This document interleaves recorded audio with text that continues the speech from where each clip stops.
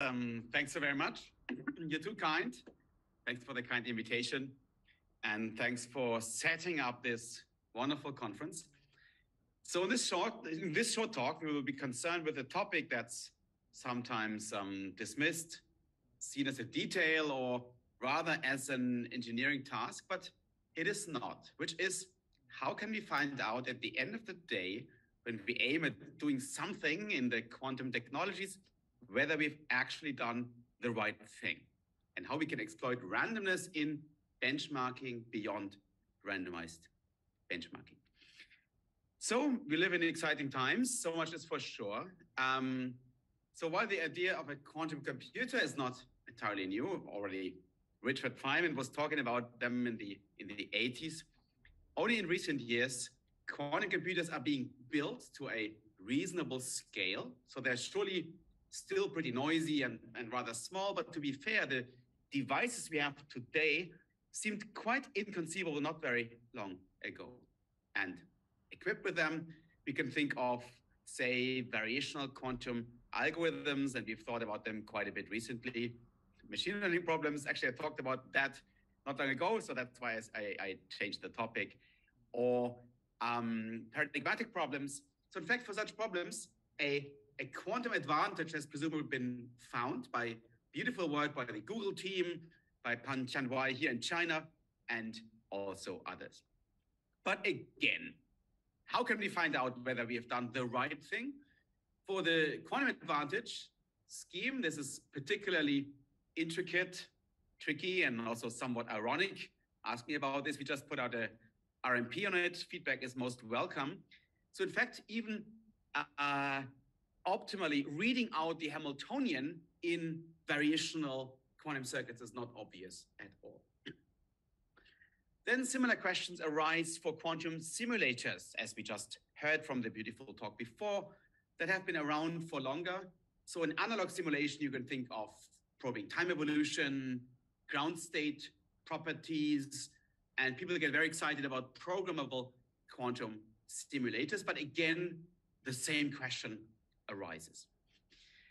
So operating a quantum chip requires a detailed knowledge of the functioning, and acquiring such knowledge, however, becomes exceedingly demanding as quantum processors are being scaled up. So at the end of the day, how can we benchmark and read out quantum devices? And this is what we focus on in this talk.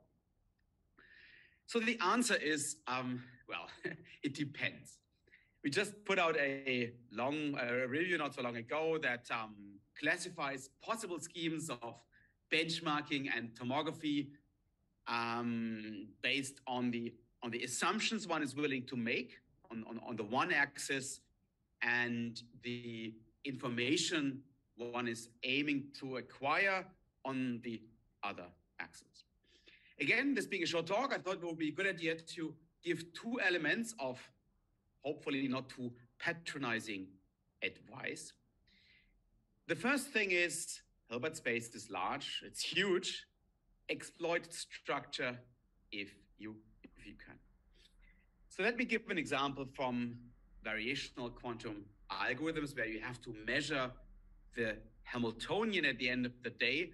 So when you measure the energy expectation, say, of this simple Ising Hamiltonian, in fact, just what we saw in the previous talk, what you can do is you can really measure out term by term, and then you will need of the order n over epsilon squared many measurements, where the 1 over epsilon squared would come from the familiar Hüfting bound. That's great. But knowing this specific Hamiltonian, you can do better by just measuring one Pauli word, x to the power of n, and then marginalizing where you get all in one shot, and then you get away with 1 over epsilon squared many measurements. But so then you are exploiting structure because you know what you aim for, and you compute or you measure only a couple of terms. But there's lots of structures that are around that are interesting and meaningful. Say, in state tomography, you're mostly interested in states that are, say, pure, or close to being pure, or low rank. And we've been thinking a lot about low-rank quantum state tomography over the years with a lot of mathematical framework being set up, but we've also joined forces with our friends in Innsbruck to recover the state of a 7-trapped ion system. The upshot is, if you know that the state is low rank or pure, then you can do much better than for naive settings. Again, exploit structure if you can. But to come back to our problem of variational circuits, so we have this very specific Hamiltonian, great, that's a very simple one. But if you don't have that, then what do?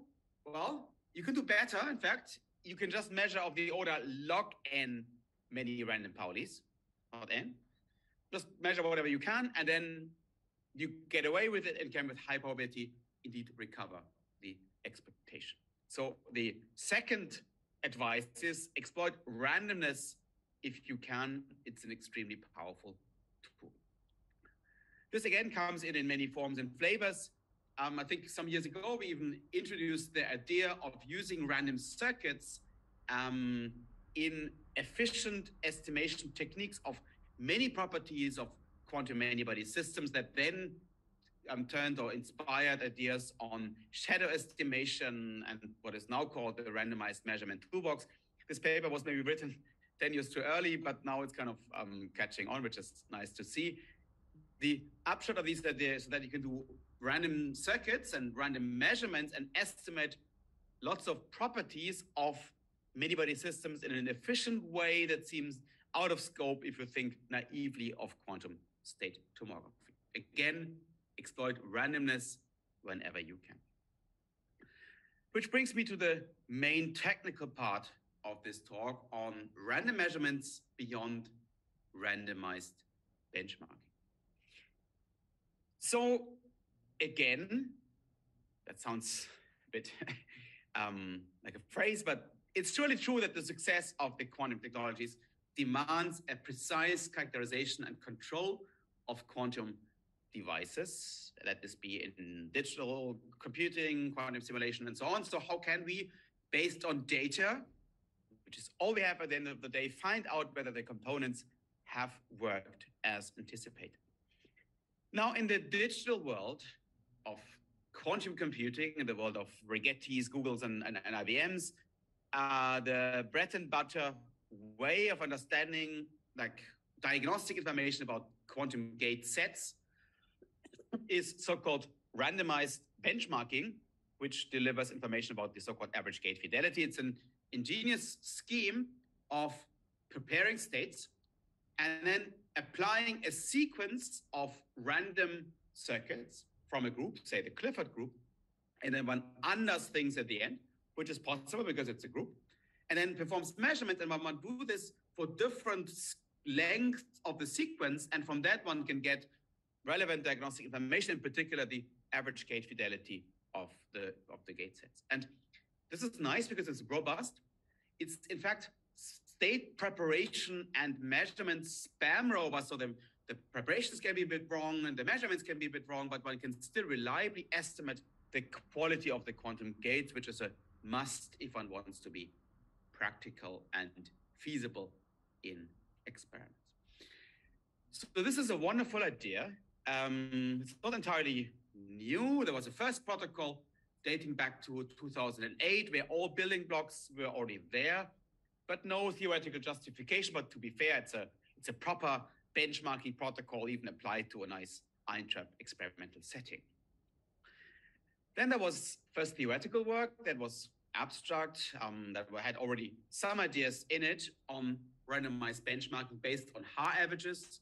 It's beautiful work, but again, Haar averages cannot be efficiently implemented. So that was a bit like abstract if you want. And that was soon unified into the plain vanilla, the Volkswagen of the randomized benchmarking schemes on Clifford averages, which is now much used in labs the world over, including China for that matter. But that's not it. I mean, it's not the only scheme by no means. There's real randomized benchmarking. There is dihedral randomized benchmarking based on the dihedral group. There's monomial randomized benchmarking, not dihedral randomized benchmarking, complete randomized benchmarking, linear cross-entropy benchmarking. your head explodes. To my understanding, there's no fewer than 34 different schemes of randomized benchmarking, which is great. But then there seems to be not a full consensus of what it all means, what's the best scheme to be applied. When there's meetings, there's lots of discussions and a bit of shouting on the precise interpretation of things. So that motivated us to think more deeply whether one could find a unifying framework of randomized benchmarking in one way or the other.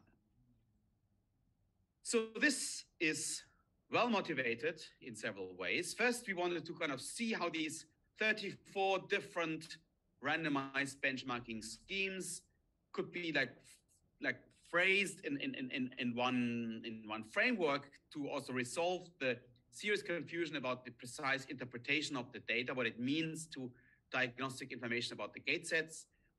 We also wanted to have a sound mathematical basis and have like theorems and rigorous recovery guarantees, both for the quantum and the classical post-processing parts, because let's not forget here in this field, being precise and rigorous about things and having guarantees is bread and butter, because it's all about precision and finding out stuff from the data.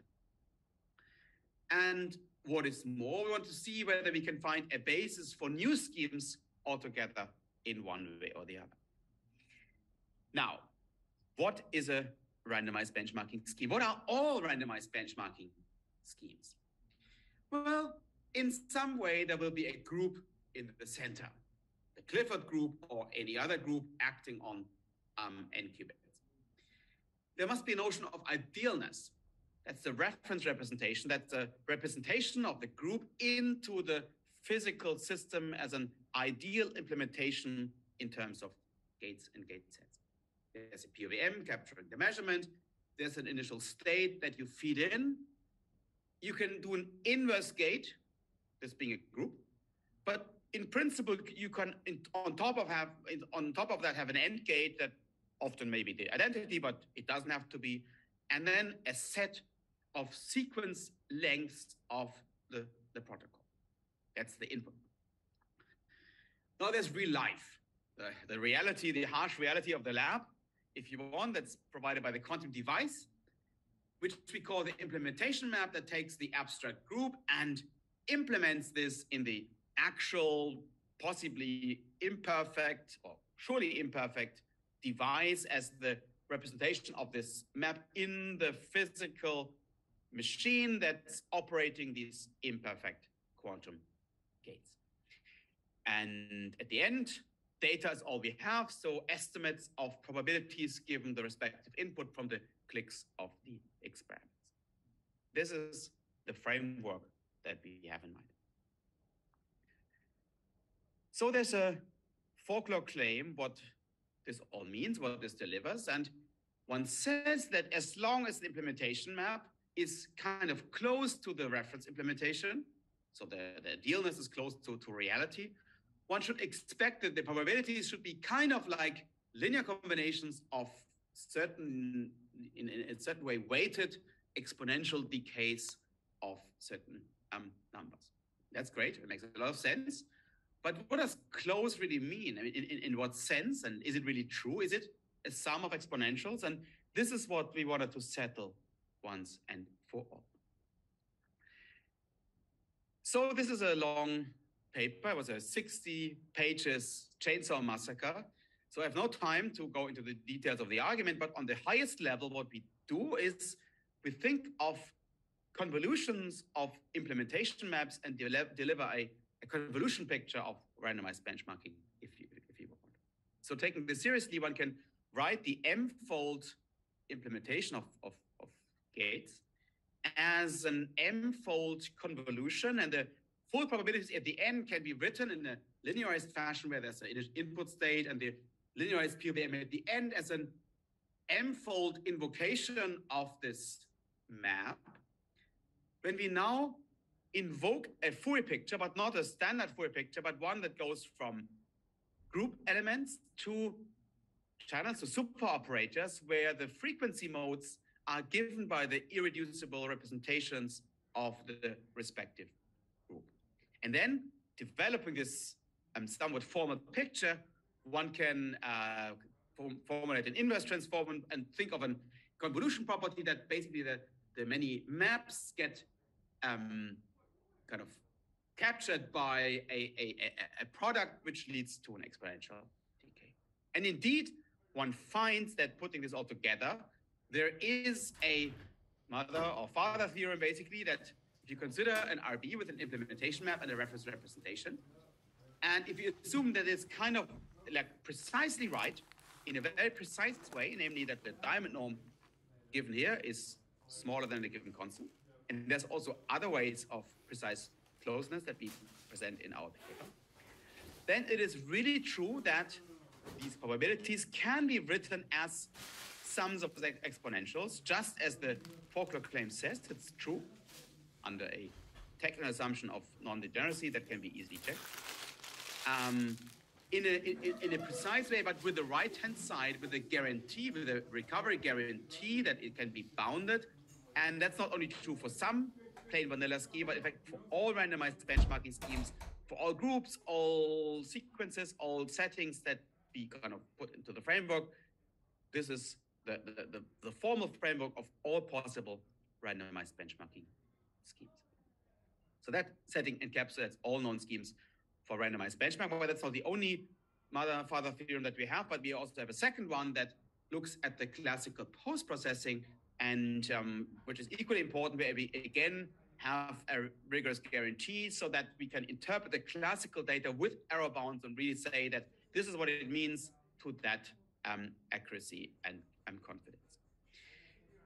So this is nice. That settles the RB picture, but it should be clear this is also the basis for new schemes.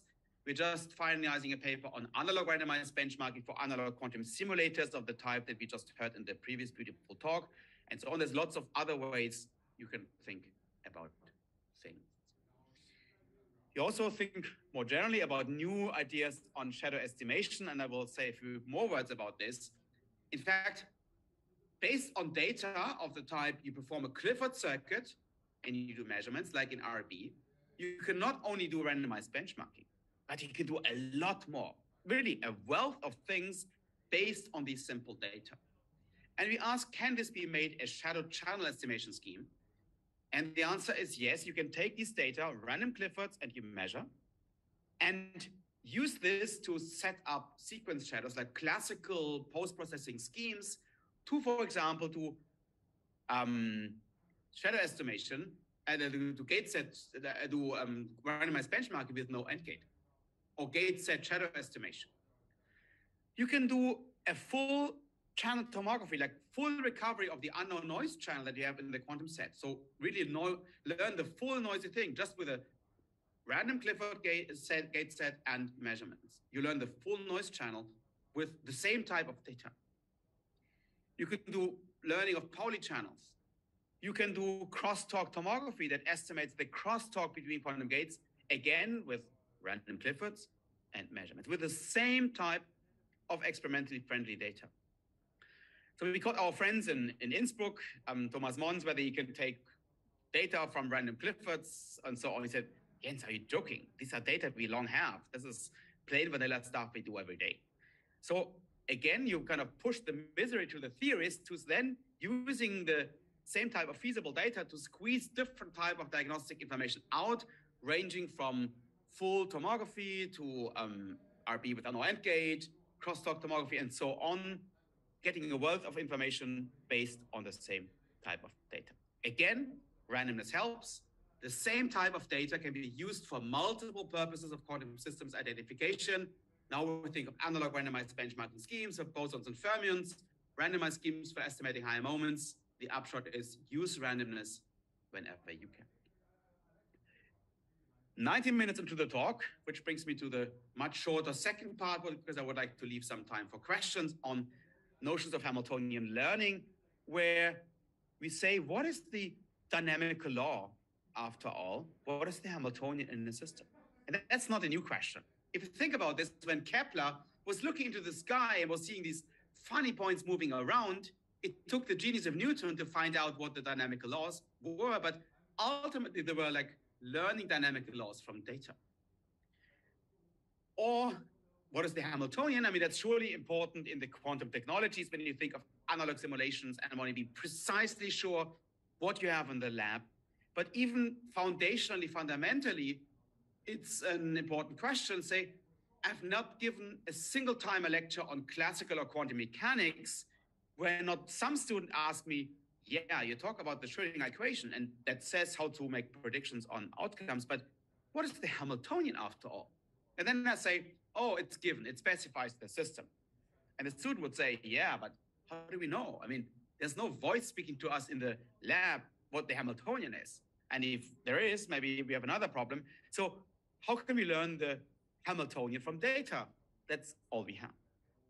And that's a very meaningful question. When we started, this was a bit of a fringe question. Now it's a field in its own right, if you want. So what you do is you kind of think of a class of Hamiltonian models, the concept class that embodies your a priori knowledge that you have about the Hamiltonian, which is reasonable as a promise to the type of problem you have. And then you go to the lab. I mean, not me, never let the theorists into the lab, but somebody goes into the lab and performs measurements at snapshots in time up to some tolerance, and then would like to learn the Hamiltonian within this concept class from these data points. We have two approaches here. The first one combines tensor network models and machine learning techniques that came out just a couple of days ago that I'm very happy about, in particular about the theorems we have in the appendix, which is nice and nitty-gritty, but the upshot of the method is very simple and very basic, but it works just strangely well, and it's very much applicable and practically meaningful as a very simple and compelling idea, which is you have a product state, you have your lab data, and you take your product state on a classical computer represented, and you do a time evolution under Hamiltonian within the concept class using a state-of-the-art tensor network idea, say TBD or something like some tensor network propagation giving rise to a matrix product state at the end of the day where you can compute marginals, you can compute probabilities, you can even efficiently sample from the output distribution, classically efficiently. This will be efficient in space and inefficient in time for the BQP completeness of time evolution, but you can do this for some reasonably long time. And then you have that, and then you have your Hamiltonian parameters, you compute the probabilities, and then you compare this with the data and compute in automatic differentiation the gradient of the max likelihood loss function as your cost function. And then you basically use automatic differentiation and stochastic gradient descent methods, or basically machine learning methods, to basically match the data that you measure with the predicted classical data. And you learn the parameters along the way. And this may sound simple, but it's working surprisingly well. It works well to say learn, well, that's just an example. It would work for any local Hamiltonian, say Heisenberg-type Hamiltonians from a certain concept class, to very good accuracy, to very small errors for system sizes in the easily up to 100.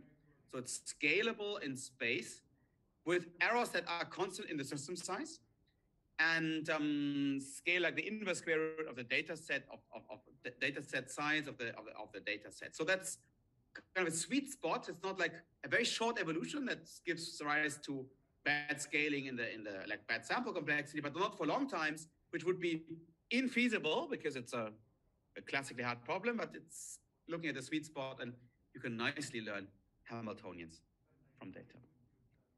There's also a second way where we joined forces with our friends at Google AI for a very simple concept class, namely non-interacting bosons in the presence of noise. But if you really think of a noisy device, the devil is in the detail. And it was a really nice joint work where we calibrated the Sycamore Google chip that was also used in the famous quantum advantage experiments, where we worked hard to overcome the limitations and understood that there's initial jumps and final ones, and one has to be spam robust to make it work and has to develop techniques for that.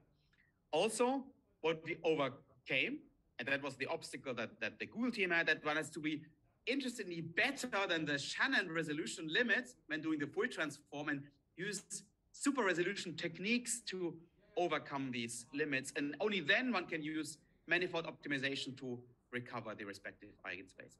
By putting that together, one can do a recovery and can learn the unknown Hamiltonian from data, which is what we did.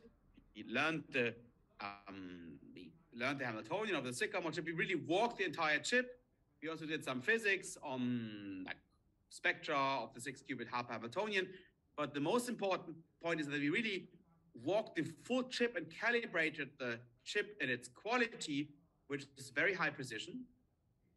But it has dark corners and beta parts. The outcome is actually hilarious. And to our understanding, it's not only the best analog Hamiltonian simulator, but also the best calibrated Hamiltonian to sub-megahertz precision of an analog simulator of a kind. And this gives rise to a compelling situation when once you've like really calibrated the chip, you have much better predictive power, and you can extremely precisely learn the Hamiltonian, also in the previous method for short times or intermediate times, and then make predictions, because you can't classically make the prediction for long times. That's not available. It's a hard problem. Because you can learn the Hamiltonian, and at least to the extent you have some trust in the physics, then once you have that to very high precision, you can go into the lab and make the prediction for long times and can probe the many-body system, but based on an extremely precisely calibrated Hamiltonian, which is a nice premise and setting. Which brings me to the end of the talk, 26 minutes into the talk. So in this talk, we set out to ask in what way we can benchmark and verify quantum devices. So quantum devices solve practical and paradigmatic problems beyond classical capabilities, but in order to unveil that potential, we have to be really sure that what we think we are doing is actually what we are actually doing in the lab. Otherwise, it's a very expensive way of producing random numbers. In the first part and the bigger part, we understood that randomness is the key. We can think of simple measurements and can exploit the same randomized scheme, random Cliffords and measurements, to get a wealth of robust diagnostic information out. You push the misery to the theorists, and you can use simple data and get a lot of stuff out about your quantum system. In the shorter second part, we thought, good, can we learn the Hamiltonian after all and do precise Hamiltonian identification and verification with the cute premise that once you have this, you have the Hamiltonian precisely verified and calibrated, then you can use this information to go back to your original premise and can again solve paradigmatic problems and practical ones, but now with much more predictive power, because you've very highly and precisely calibrated your system so that when you make predictions, you have stronger predictive power. And on that note, I would like to thank you very much for your attention, and I'm looking forward to questions you might possibly have, having closed this cycle. Thanks for your attention. Thank you. Yes, really nice talk and very beautiful slices. It's indeed a very, very important question. So how could we really know the power and whether we have, reached to the expected results of the quantum devices?